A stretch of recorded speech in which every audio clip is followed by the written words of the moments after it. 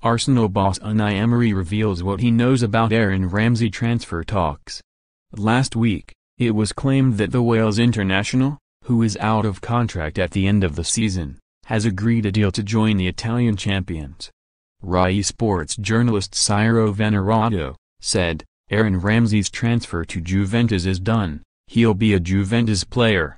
Fabio Paratici, Juventus sporting director, has beaten Milan, Inter, PSG, Barcelona and Bayern to secure the services of Ramsey, who has said his yes in an Emery Can-style operation, free transfer in the summer. Aaron Ramsey will sign a 4-year contract with Juventus until 2023 with an option for another year, earning £7.2 million, £8 million, per year. He was convinced a few weeks ago.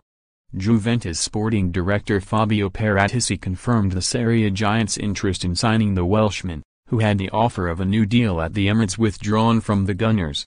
Paratici's comments further fueled suggestions the Italians have held discussions with the 28-year-old. Emery isn't sure if the former Cardiff City man has indeed had talks with Juve but wants him to give his all for Arsenal until the end of his contract. "I don't know," the Spaniard said during Thursday's pre-match press conference. "I want his focus every day with us on training and thinking for the next match, which is against Blackpool. I am looking at him and he's very concentrated with us now. On Tuesday, he scored when he played 15 minutes, and he gave a good performance. I want that from him, and also he needs to look at his future.